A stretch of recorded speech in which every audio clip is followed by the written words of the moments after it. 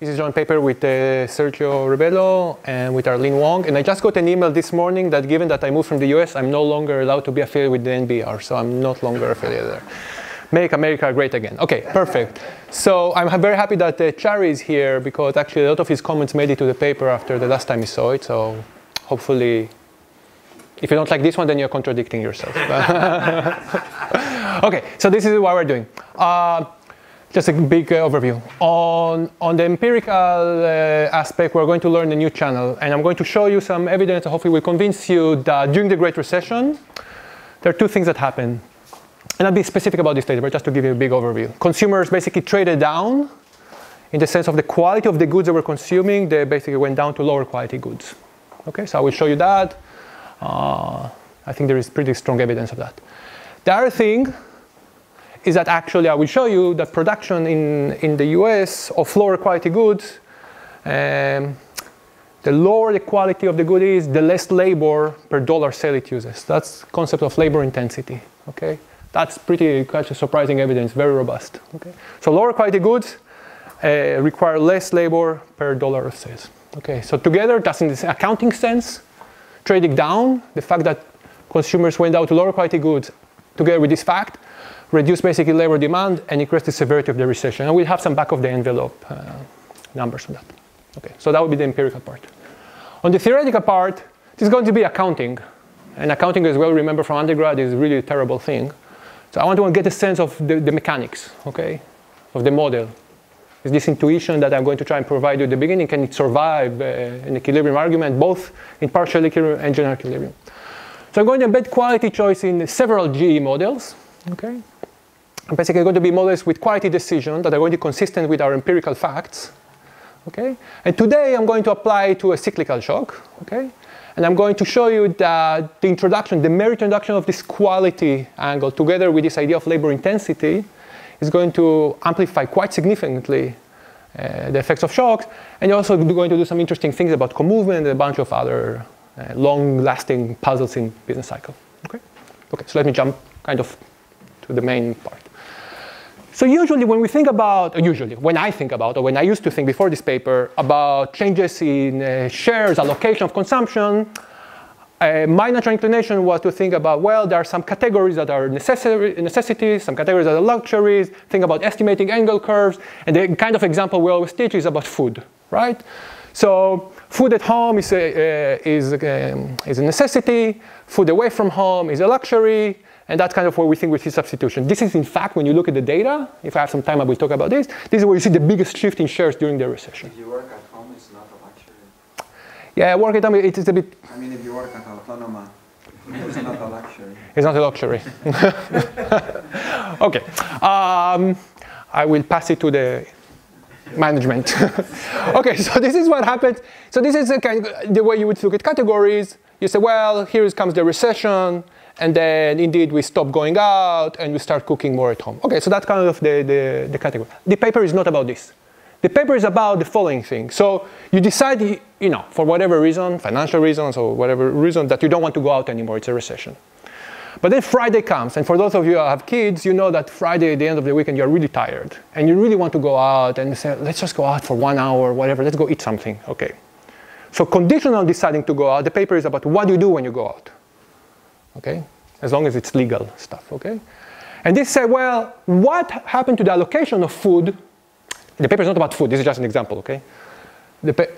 What in condition of going out, what do you do? And what you see is that as the recession comes, this is just strictly from NIPA, you can get it. There is a fall in the full service, which is basically restaurants with waiters, etc. And there is a jump in the McDonald's, the fast food. Okay. I want to show you that these patterns of allocation, of this increase in what you would think about as a lower quality versus high quality, are quite severe. Okay, so now the thing about also about the labor intensity angle. You go to a nice restaurant. There are a lot of people floating around you. There is a sommelier, there is this, there is the host, there are a lot of people. You go to McDonald's, if there is somebody who speaks English, that's quite lucky. Okay? Okay, that's kind of what I want you to think. You go to buy groceries. If you go to Whole Foods, the guy who greets you has a PhD in English. Okay? You go to a dollar store, you know, it's a different experience. Okay. Okay. So this leads to the following slide. I'm going to refer to quality as basically anything, because I'm going to look at prices at the end of the day. Okay? So I'm going to refer to quality as anything that consumers are willing to pay for. So in the grocery example, maybe you enjoy going to Whole Foods and there is somebody you can talk to you about Shakespeare. There is something you value and that's why you're willing to buy, to pay more. Maybe also the actual meat that you are getting is organically beef, and in fact it reflects a true better meat. Okay, so I'm going to lump all of those. I cannot distinguish between those. Okay, okay, and I'm going to use then basically for most of the talk prices that I observe or proxies for prices as my measure of quality. And, okay. So this is the empirical approach I'm going to have at the beginning on the data, and then I'm going to implement something very similar in the model. Okay. So I'm interested in understanding this, aggregate employment, okay? I want to understand how much of the change in the Great Recession of this came from trading down, came from the going to McDonald's instead of going to Maxim, okay? So I want you to think that my data is coming in a bunch of sectors. Let's call them M.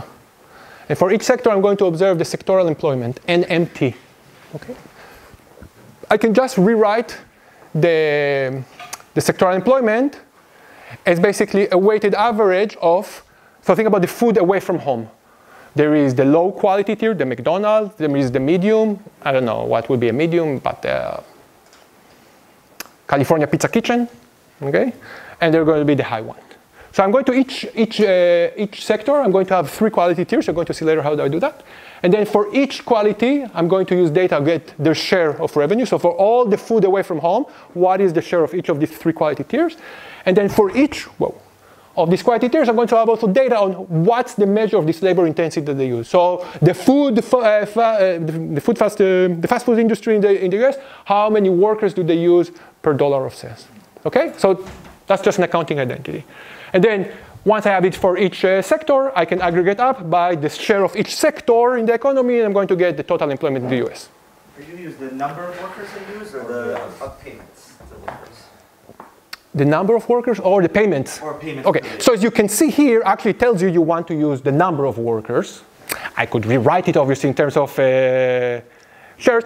It is going to be guided by the fact that we're going to use CompuStat data, okay? And CompuStat does not report for the majority of firms, does not have information on wages. Only for a quarter of firms, there is information on wages. So because of data issues, we're going to do it as employment. I can tell you for the subsample, it's the same. The subsample, the 25% that actually report wages, you could redo everything, you get the same result, okay? Okay, cool. So now I have this. I have a measure of aggregate employment that has sectorial shares, quality within the sector shares, and the labor intensity. And now I can ask the following thing. So this is employment, let's say in 2007, before the recession. This is employment at some point at the end of the recession. Okay. Now I'm going to create a counterfactual. Where I'm going to say, look, what this is doing, this terrible thing, is saying, I'm going to allow the size of the pie to change, as it did in the data. This is what this is doing, aggregate sales, the size of the pie. What I'm going to now ask in the counterfactual is this. What would have happened if the composition within the pie that shrank, and I'm going to allow it to shrink, what if the composition had remained the same? What if the share of the McDonald's versus the nice restaurant had not changed, had it remained as in 2007? Okay, so I'm going to do a counterfactual. Well, the only thing I'm changing is this, the quality share. Okay, so that's kind of the idea. Okay, cool, so let me jump.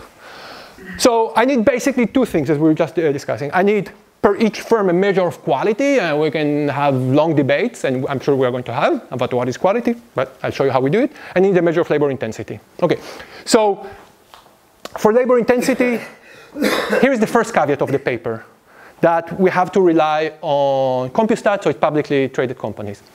There might be a selection there. There is not much I can do about that. Okay, we have now a subsequent paper, we're using census data to look at the, today it's CompuStat, okay? So I have measures from CompuStat from the 10K on the labor per sales of a firm, okay?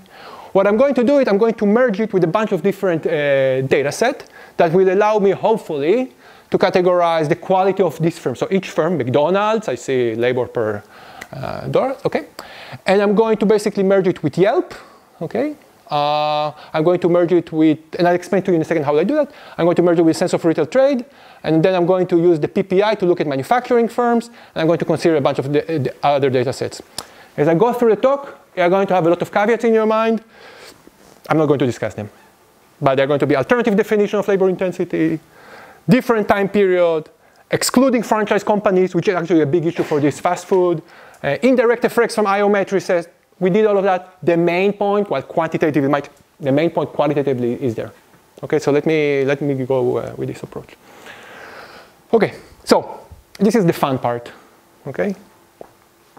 So for each firm in the bunch of sectors we have in Yelp, basically we scrape data from Yelp, okay?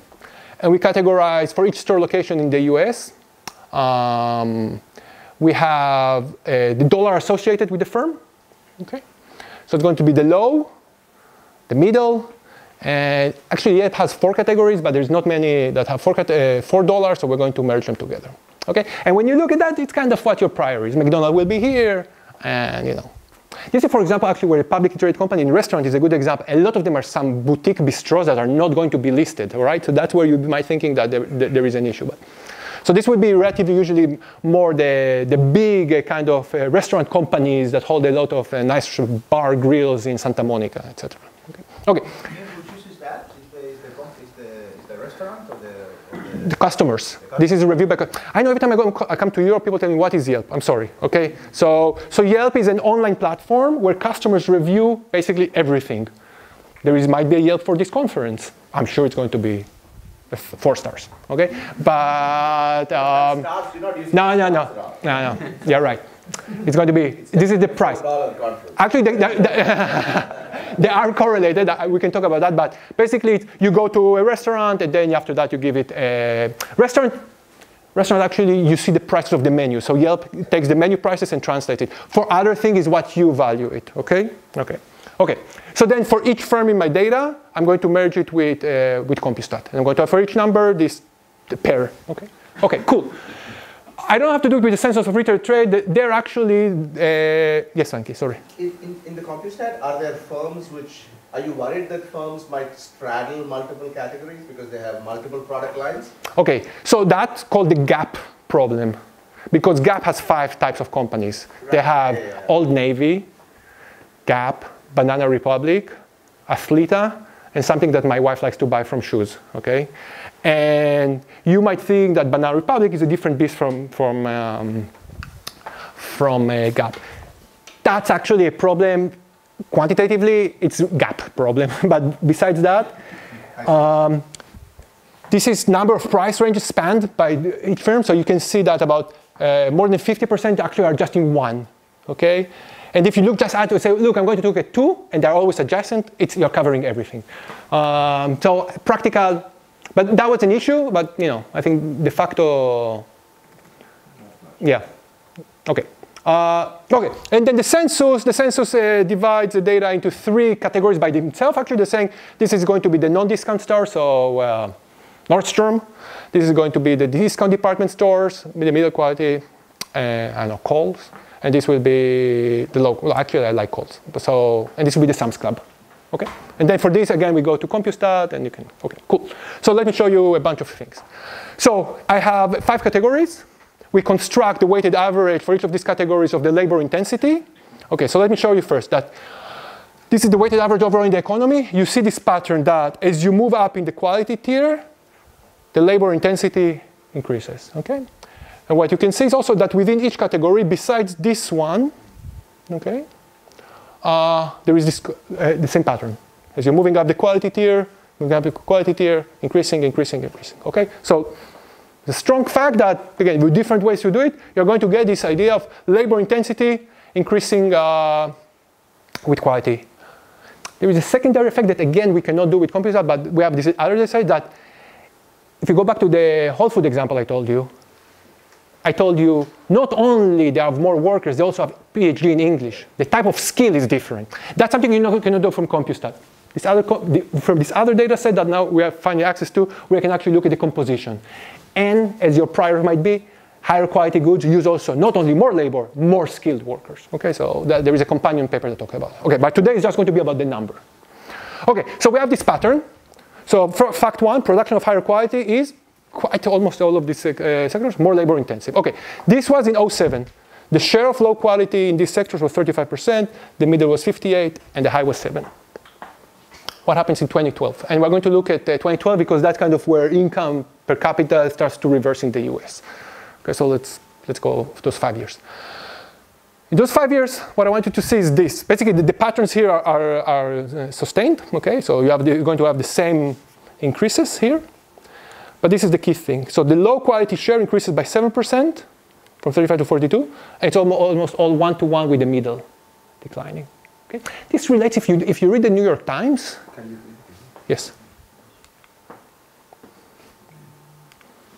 Okay. If you read the New York Times about the disappearance of the middle class, a lot of what David Autor, this is kind of the consumption counterpart of that.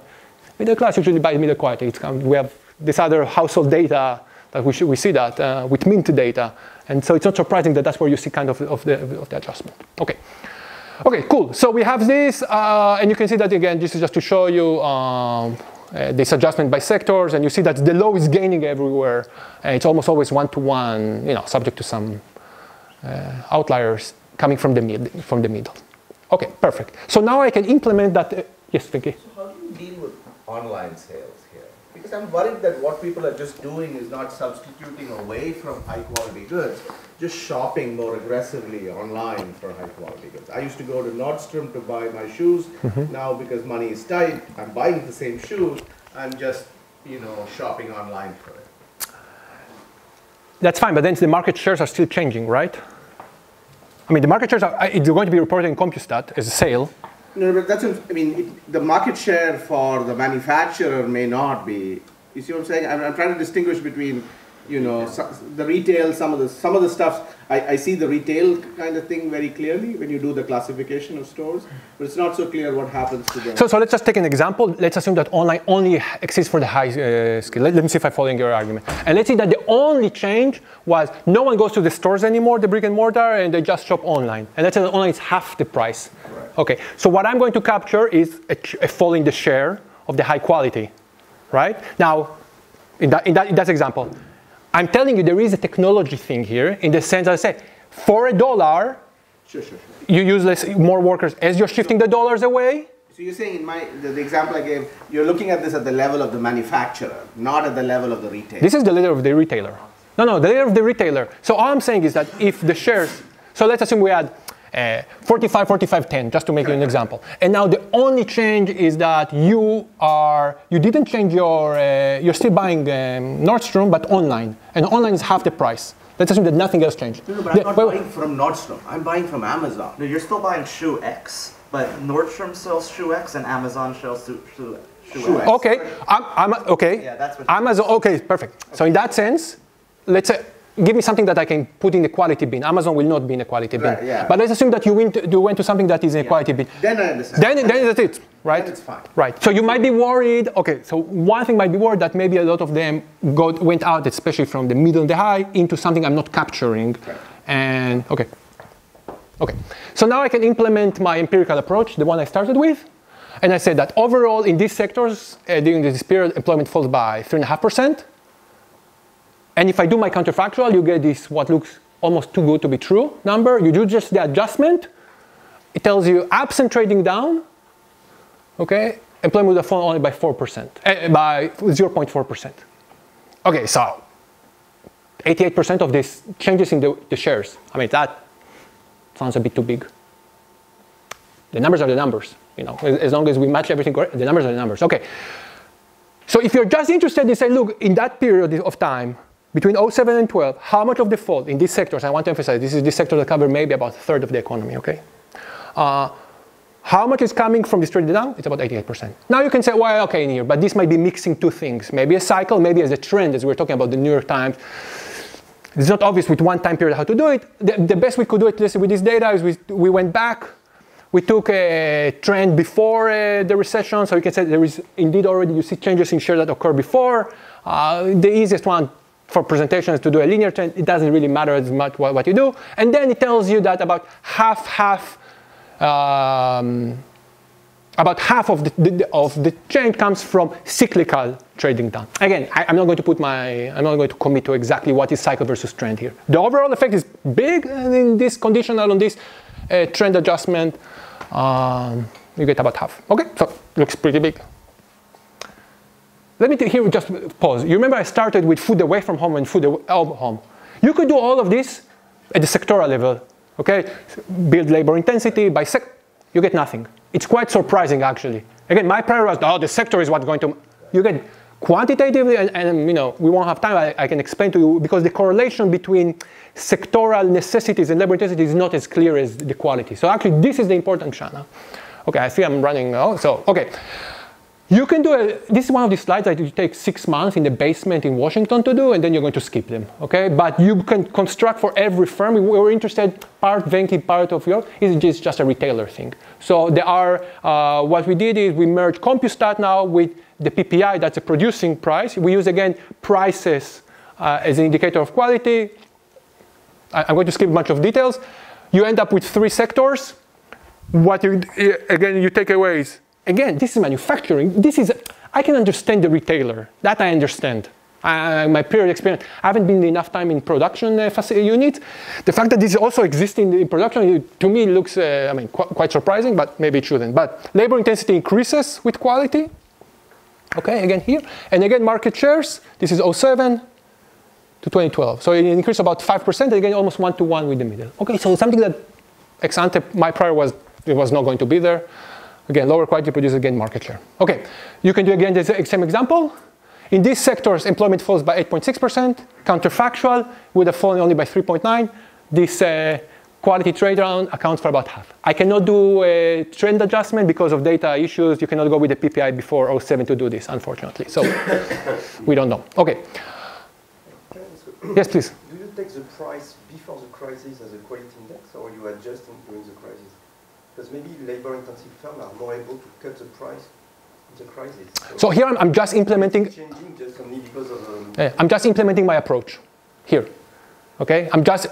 This is where the equation tells me what I should be putting. I should be putting the shares in T+1. I should put the labor intensity T+1. For 07, I should put the LIT. Where to put them in what category bin? Whether you do it in 07, that doesn't matter. They don't change. They don't change. Okay? Okay. Okay. Let me skip. This is just one where you. Let me skip this one. Okay. So today we I spoke rather briefly on these 2 major data sets, the Yelp and PPI. The key takeaway, and this holds in a bunch of other data sets, that higher priced store producers are more labor intensive and they lost market share during the recent recessions, and different data sets are always coming with something that is about 50% more or less. Okay? Okay. And again, I'm going to apply today for business cycle, but you can think about other shocks which we're doing in companion papers, among long trend shocks, etc., etc. Okay, cool. So what do I want to do with the model? So I want to think about, just to get a sense, what are the things that we thought that a model should have to think? We need a model where obviously there's going to be something about quality, kind of redundant otherwise.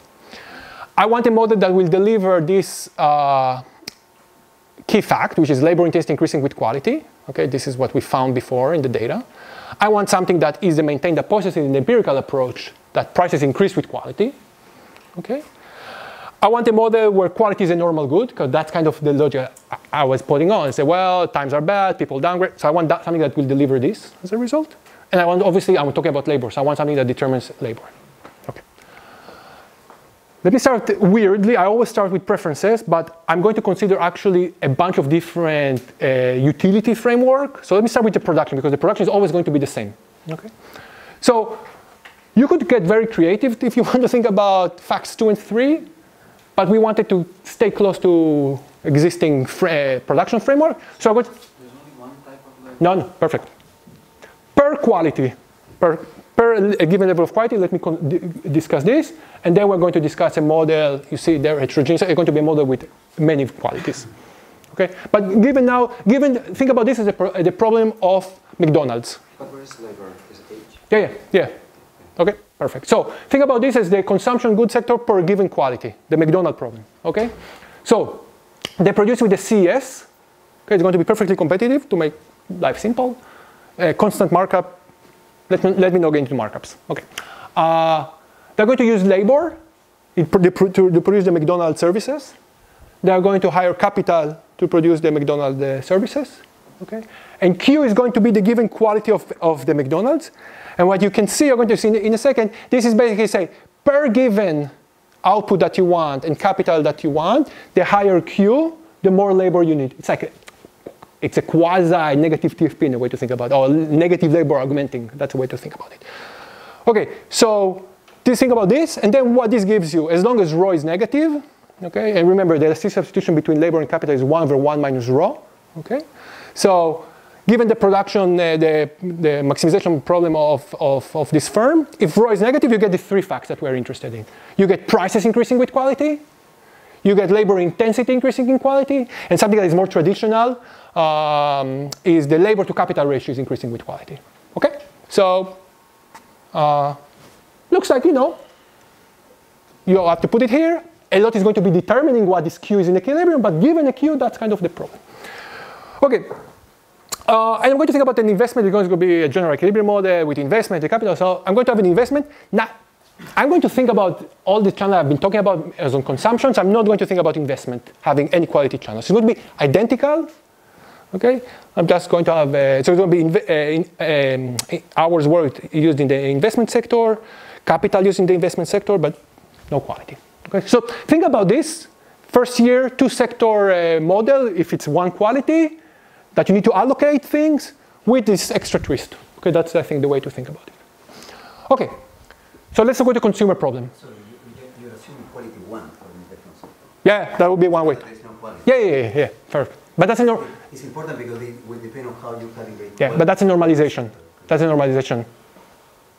I'm happy to go with the first order conditions. Okay. No, but your intuition that this is something important, you're right. But okay. Okay.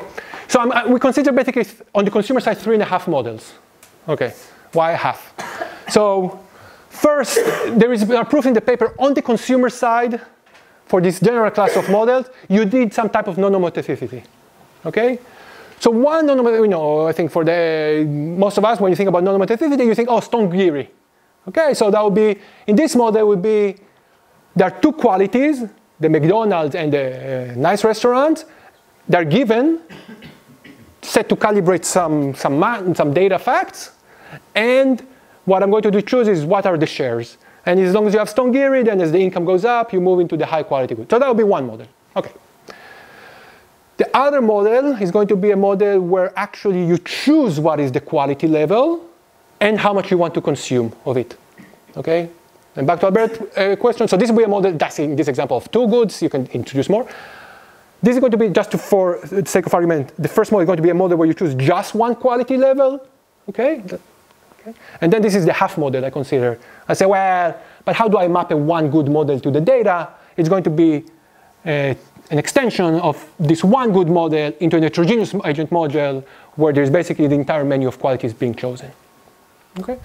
And then for those of you who like to do sticky prices, there is an appendix about sticky prices with quality. Okay?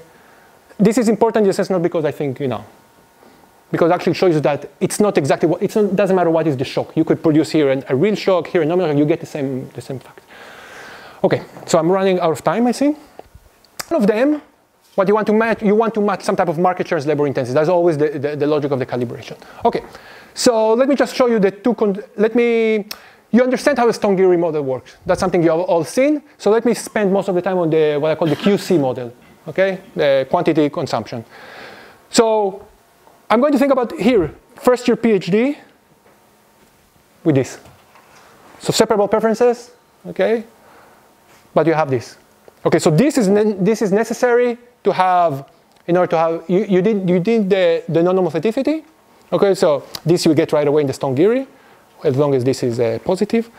You need this to get the non-homotheticity in this one good model. Okay?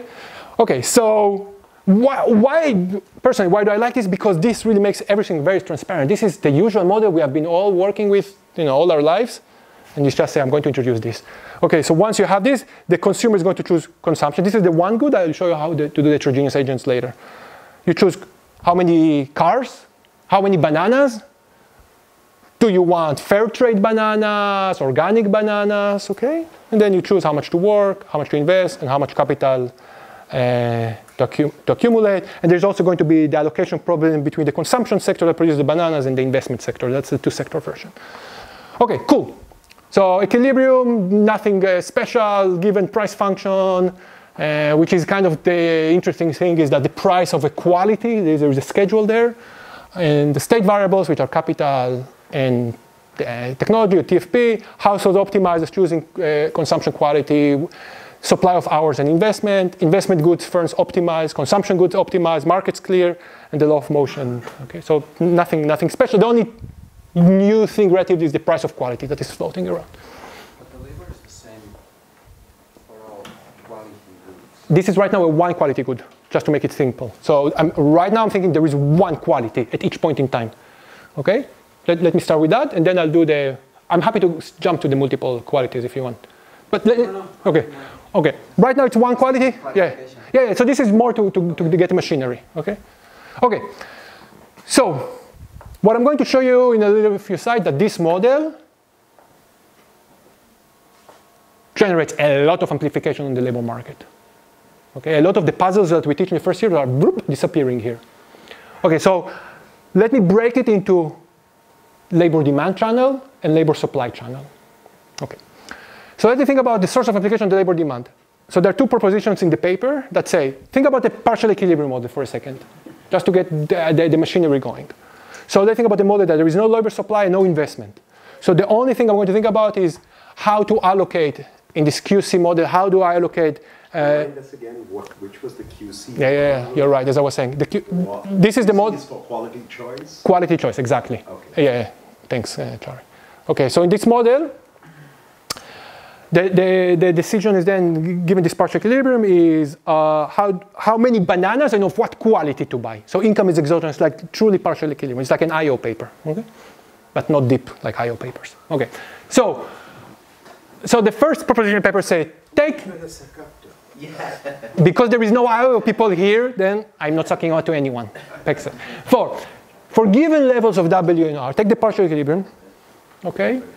In the model where firms choose quality, okay, the response of hours, let's say to a negative income shock, is always higher than in a model where there is no quality choice. Okay, so it's a lot of algebra. Okay. In the Stone-Geary model where you decide given qualities how to allocate, again, for given levels of W and R, okay, the reaction of hours work to an exogenous falling income is always higher as long as there are no normostatic preferences, that phi, okay? And you have quality difference and the labor intensity. Okay, so there are two proofs of that. Okay, so what is I think this is useful, not because I think, I think the partial equilibrium really allows you to say, there's nothing about labor supply here. This is all about labor demand. And you can see it here really from here. So this is the optimal demand of factor of production for hours worked and capital. This is what you usually get in the model, okay? So I'm thinking about the word that R and W are constant now, but the income, as it's changing, it's affecting this choice. And because this is a pro-cyclical, in this QC model, Q is a normal good, so as you get richer, you want more of it. And the Stone-Geary model, we know that the share of the high Q good is pro-cyclical. As you get more income, you want Q. And then basically it's increasing relative to H to K, the labor to capital ratio. Okay? So that's kind of the partial equilibrium. This is kind of labor demand channel. Now you say, well, partial equilibrium near you were trained in Northwestern. What is this? Blah, blah.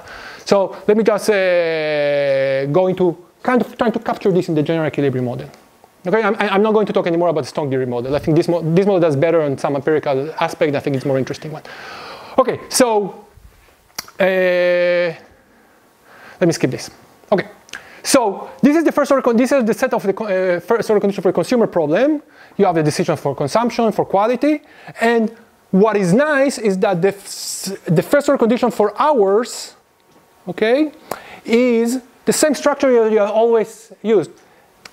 The thing is that lambda is a different beast now, okay? But I want you to think that per given lambda, if I was somehow magically able to hold lambda, this will tell you that it's all about how the wage moves. Okay, think about, I know that Charlie doesn't like GHH, and I don't have GHH, but in a GHH world, that's what you would be having, okay? Okay, so there is a way to do it in general equilibrium. It's weird, but it does the trick. You can introduce chi, this utility parameter, to be stochastic such that miraculously, this is a pedagogical trick, it exactly cancels the fluctuations in lambda. It's weird. It's a weird. Okay, fine, whatever. But it delivers the message. So I'm going to hold this basically not moving around. And then any move that I'm going to get in general equilibrium, this is now the general equilibrium model, any move I'm going to get is coming from the W. And the crucial thing is that this is the same equation for both models, the two-sector RBC and this one. Okay, shut down this lambda and now compare the full volatility in the volatility of hours in the model with quantity choice is almost double. So that's it. That stuff is doing a lot of stuff that Q floating around. Okay? Okay. Now you could ask, okay, so that's kind of the labor demand. There's a partial equilibrium and this getting you can see that shutting down this stuff is already doing a lot through this equation basically, this equation. Okay. Okay, but there is also labor supply. Never to forget labor supply. Okay? And in the real world, in the real model, lambda is moving around. So how much is that doing here? Okay, so just, this is redundant, but think about an economy where there is a fall in the real wage. Before you get there, so yeah. The reason why, so then wages must be moving a lot too, right? The what? Wages must be moving a lot too. Yeah. So then how does that compare to the data? Wages in the full model? In the model where you shut down lambda, oh, yeah. constant, then it's No, this is, yeah. So Maybe. Is it realistic or? No, but this is not the quote-unquote correct model because lambda is moving in the true model. So this is just, as I said, this is a pedagogical way to show that even in the GE, when I'm shutting down the lambda, the labor demand is doing that. Yeah. Actually, in the model I'm going to show you, okay, cool. So now think about labor supply because lambda is moving, the Lagrange multiplier. Okay, so think about the fall in real wage. There is the usual substitution effect that we push down H as W falls.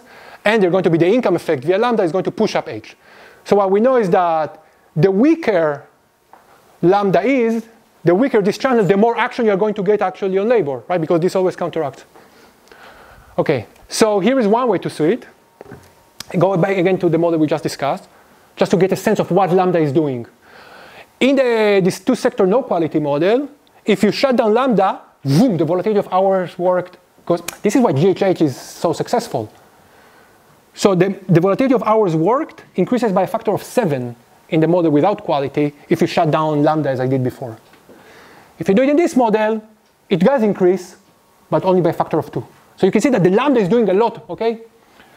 So this is basically a statement that if you look at the full G model, the lambda is about a quarter less volatile in the model with quality. Okay, so you have these two things that are happening, and unfortunately we spend a lot of time trying to do a fully orthogonalization. You cannot do it. This is kind of more of getting a sense that both channels are operating. You have the labor demand is switching because of this Q, and then basically the labor supply, the income effect is weaker, so it's not pushing back as much as in the basic model. It does push back a bit, but not as much. That's why you're getting the full action. So those two channels are there. Okay, and what's the intuition of why lambda is moving less in the model with quality? Because now you're giving agents two margins. In the basic model, it's like, I have no money, I have no bananas, boom, lambda is going up. Now it's like, I have no money, well, I consume less bananas and maybe I will go for one day for non-organic. Okay, so you're just giving agents a bit more margin so they can smooth the lambda. It's very interesting actually asset pricing implication here. But okay, because lambda would be the pricing kernel. Okay, cool. Let me skip this. Okay, so now let me just show you the numbers, okay? Just before to be sure. Yes. There's no market failure here. No, everything is perfect. Perfect. Will it be the case in the coordinates agent model as well? Or yeah. Okay. But that's because of the specific structure we chose. I'm not claiming it as a generality. Okay. We're going to take usual parameters. There are a bunch of parameters that are different. Let me skip the calibration. That's too much a bunch of moments from the microdata. Okay, there is a fixed point. Let's forget about them for a second. Okay, cool. So let me show you kind of the impulse response function in this QC model versus the benchmark model. I don't know if you can see it, but this is what happens to hours worked in the Q model. For the same shock, this is output, and this is the model without quality choice. So you get two things here. You get the big, for the same shock, you get the big amplification. Okay, so this is the movement, and you see that these guys are moving much closer. That's the relative volatility. Okay, and this is what happens to quality. So this is in response to a negative shock. Okay, quality kind of the consumers trade down, etc. Okay, so let me show you what are the kind of moments to remember. So this is data, the relative volatility to GDP, the correction, the usual thing. This is the model no quality, a two-sector model. This is what happens in this model. So usually what we think, oh, we really want to get hours work to be as volatile as output. And we always know it's really hard to get. Actually, this model delivers even more than that. Okay, so this model gives you a huge volatility of hours relative to output. Okay, so just to comparison, shut down the quality channel. This is what you would get in the normal model. Okay, so you get a lot of volatility of hours. Check mark. The other thing, this is a two-sector model. So in two-sector model is kind of, you have to check what happens to co-movement. Okay, we know from Cristiano Fitzgerald at least 20 years about co-movement is still a puzzle, right? Hours in C, hours in O, I move together in the data. In the benchmark model, that's a usual failure. Actually, this model delivers that. Okay, okay, okay. So why is this model? So the volatility we kind of discussed. There are two channels I'm going to amplify. Why is the co-movement working here? Is because in this model, as you get richer, you want to consume more. Okay, but in the basic benchmark RBC model, you cannot do that. Okay, so you have to allocate hours, and then they must move negatively. In this model, you want to consume more. What are you doing? You say, well, I want to consume more, but I also want higher quality, and that's putting this extra pressure against the same channel. That is then extra pressure on hours worked in the consumption sector, and that kind of can mitigate the effects on the co-movement puzzle. Okay, so I'm sorry, that was kind of to get you a sense with half a minute. This is weird because I was talking a lot about heterogeneity, different quality tiers. So I'm going to take the model I just discussed, do an heterogeneous agent version in the sense that people are going to have different skills, and then they're going to have different incomes, and then they're going to decide different quality. So it's exactly what I just discussed now, but just with people who have different incomes. Okay? And this is useful because basically I can look at a model where there are multiple quality levels, and I think it facilitates the comparison of the model and empirical things. Okay? One thing, the quantitative results are basically the same as the representative agent. So the key message on these things I just discussed is the same. Okay, so that's a good thing. With the risk of, I'm not presenting you the structure of this, but think about it's exactly what I just discussed before, but now there is different people, different income. Okay, so Nobu is really rich, he's choosing different quality than I do. Okay, that kind of think about that way. Then you do all of this, blah, blah, blah, blah. Can you go back? Yes. So there's a key assumption built into each guy's choice problem. Yes. There's an indivisibility, right? You get to choose some particular level of quality and correct. How much you consume. In the strong theory, no. Yeah, in this one, yeah. But in this one, yes. Yeah, any way of trying to extend it? Oh, yeah. That I can think a menu. Each household choosing your whole menu. Yeah. Different things. You could marry both models if I want to maintain the balanced growth property. Yeah. That's sort of who knows, that may not be important. So I can tell you that qualitatively, I haven't done the numerical part, but you could do this with like a Dixit-Stiglitz in qualities regression, and the thing go through. I don't know the quantitative properties of that model. I know that pencil and paper you can. Yes.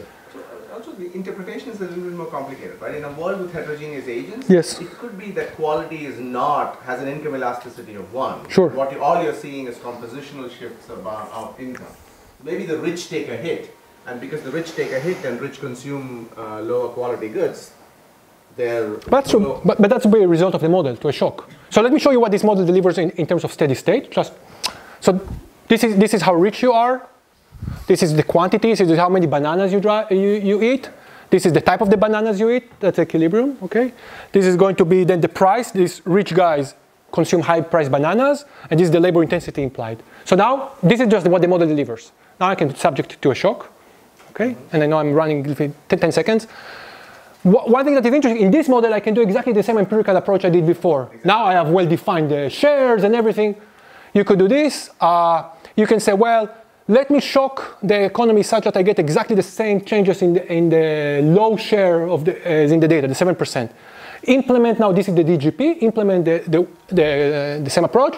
In the data, to remind you, it was about half. We were getting that it was trading down. In the model, the fall is about 4.8%. Absent trading down, you get fall of 1.9. So actually, in the model, you do same project, you get about 60%. So it's not the half, but this is not a model. This is not a moment I was trying to target, and you're getting ballpark. Okay, let me skip this. Okay, so facts about recession. Consumers trade down the quality of goods. Lower quality goods are less labor intensive. Trading down reduce the demand for labor. That's the accounting part. Model, we introduce the quality choice in a bunch of different ways to the G models. We look at cyclical shocks, and it looks that it amplifies the volatility. And at least in one of these versions, you can also make a lot of progress on the co-movement. Thanks. Thanks for your patience. Thank you. Question? Yes? So if I had to think, so I wasn't living in the US when this was happening, but if I had to think about this in Spain, probably something similar happened. Okay. But from, walking down the street and knowing people, a very big influence in increasing the supply of low quality goods would be that there was a huge amount of people in the construction business that almost all lost their job, and these can offer, this can supply low quality goods in a disproportionate, in a more higher percentage than the others. And this led to, mushrooming of, we were talking yesterday, vegetable shops, cheap bars, hairdressers, or, so I would say labor supply, an increase in labor supply of low quality goods due to breakdown of construction sector. So I guess one way to... I was asking if you had... No. But I think one way to then do it is to say, what if there is a sectoral shock, right, that generates... Supply. Yes, sectoral supply shock that reallocates labor from that sector to another sector, and those guys can only... If you're a construction, you cannot become a professor, you have to open... That would be interesting, actually, to see. So here, obviously, just looking at the ending market shares. In the US, you could see different states were affected by this, but others weren't. So maybe you can then... The problem is that in CompuStat, you get aggregate data. So you cannot do... It's not indexed by state. No. Yes, please. If you shock, suppose that you shock your economy with the autodrome polarization. Yes. Then you should observe that also the demand for the high quality. Yes. goes up, and then you don't have the data.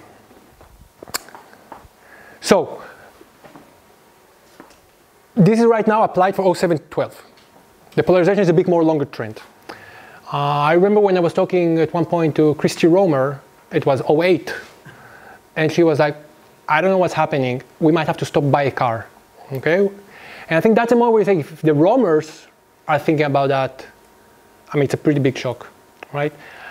What is true is you are extending it, and this long-term shock might play a bigger role, then you should start seeing high market shares.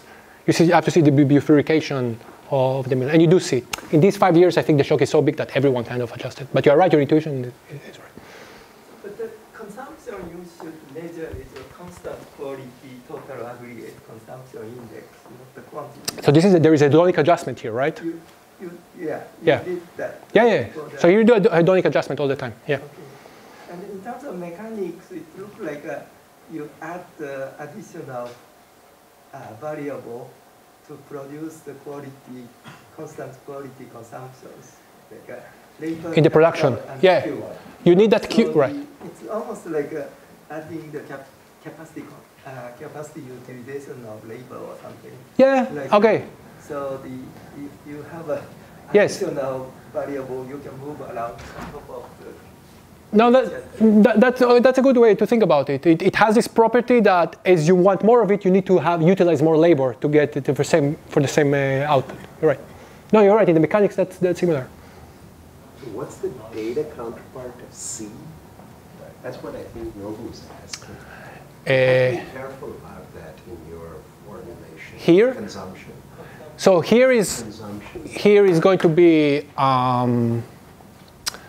market shares for CompuStat.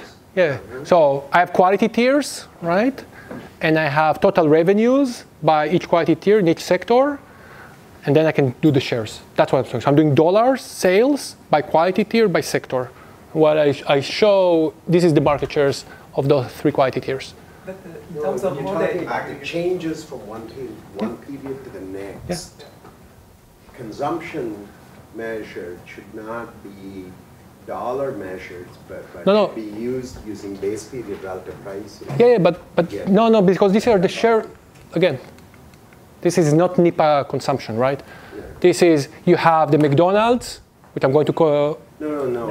This is a question about when you do your empirical exercises in the model. Oh, in the model, sorry. When you do C, how are you measuring C? Is it at base period prices, sum, or Q sub I, or P sub I, C sub I? Yeah, so the model has, okay, good. The model has, the numeraire is investment here. The Q is the prices, the consumption here is in real prices. It's in real prices. Weighted, yes, period, yes. I believe. That's pre-deflation, or like those kind of things will matter here, no? Because the composition is what's changing. Yeah, I think it's in 07, but I have to recheck it honestly. So it's an so I believe it's. The way you're doing it in your model is you're taking sum or PI. No. This in the model, this is actually P times C. In the model, you want to consider it's P times C. Because it's expenses. No. It's P times C because the numeraire is P times C. It's the total consumption expenditure in dollars. It's not clear that that's what you. Is that what the NIPA guys are doing? That's the stuff that you got to be careful. Okay, I mean fair enough. Okay. I would use the constant quality. I agree that whatever I'm doing in the model, I should be doing in the data. That's fair.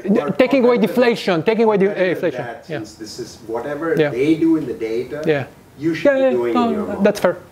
They do hedonic adjustments. Yeah. They do hedonic adjustments. So that's what this is doing, right? So as long as they're taking away inflation, which I don't have in the model inflation, then the model is doing the hedonic adjustment that presumably the statistical agencies are doing. So the data comes from the hedonic adjustment. The model is doing the changes in PIC are because of quality. So that in that sense it is consistent. No, but you should be using base period prices or 2007 prices times the quantity C to calculate consumption. But that's for inflation. That's for inflation. No. The P in my model is coming. The changes in P are coming from quality, not because of inflation. Yeah, I think he's right. I think the statistical agency do adjust hedonic the price index for the quality change. Because maybe it's not on the same frequency of what I'm doing. But I think we're both saying the same thing. The question is, when you do a price index, what you observe is nominal expenditures on a particular type of good. And then you've got stop here. Okay. Sorry about that. Okay. Yeah, sure. It's whether it's how you deflate those prices.